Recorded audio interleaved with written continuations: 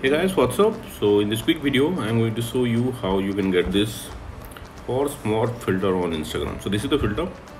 To use this filter, just press and hold the camera button.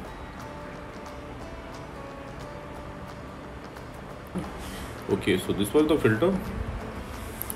To get this filter on Instagram, just visit the creator profile. Pomp and Cloud is the creator of this effect. You can follow him to unlock all his filter to your Instagram camera tray. He is having some awesome filter. Okay, so check in his filter gallery. This is the filter, Horse Morph. Tap on it and you will see this preview. From here you can save it to your Instagram camera tray and you can tap on try to try the filter. Okay, and suppose you are not getting the effect like this, then visit this website. Link to this website I'll give you in the description box below. So here in this website you will see link to the filter. Just tap on the link and open it with Instagram. Okay, and likewise also you can get this effect on Instagram. So that's it guys. Thanks for watching the video. See you in the next video.